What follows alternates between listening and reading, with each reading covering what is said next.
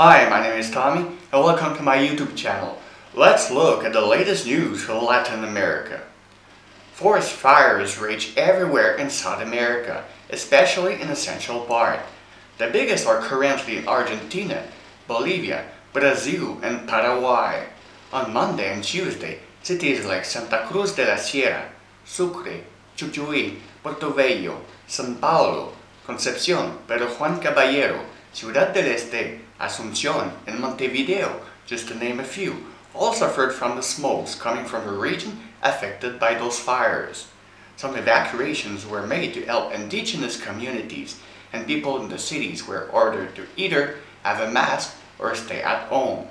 Since early yesterday, areas in Paraguay, Brazil, and Argentina have had rain but not enough to control all the fires. In Bolivia, with almost no rain, all the fires are uncontrollable. Military planes from Uruguay came to the rescue to help in zones where the rain was not enough. The rain is named lluvia negra because it is mixed with the smokes and particles from the fire. This week was the 51st anniversary of the coup in Chile that led to the killing of President Salvador Allende and the arrival to power of Augusto Pinochet. Recent documents have shown that the American government was aware that a coup was planned in Chile before it actually happened.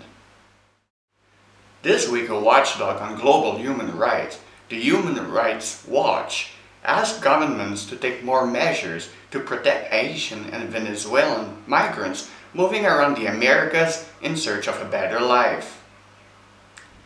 Thanks for watching and see you next week for another video.